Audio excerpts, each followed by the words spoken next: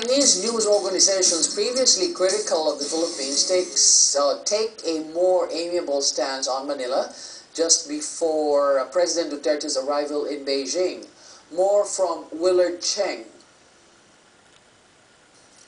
Analysts call it the Philippines' pivot to China. President Rodrigo Duterte's landmark state visit to Beijing comes 3 months after the Arbitral Court ruled in favor of Manila on the question of maritime rights in the West Philippine Sea.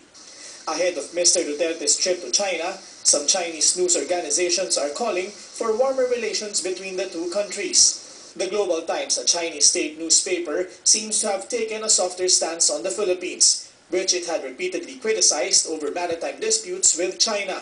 In an editorial Tuesday, the Global Times called on Beijing to adopt a flexible fishing policy in Scarborough Shoal as an expression of goodwill to Filipino fishermen and Mr. Duterte, who wants to improve ties.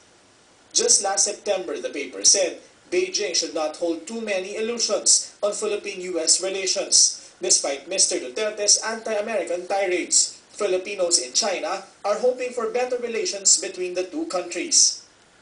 Hindi natin maitatanggi na talagang marami tayong pwedeng matuklasan at makilala at matutuhan siguro sa China. Napakalaki ng pagunlad nila sa larangan ng teknolohiya.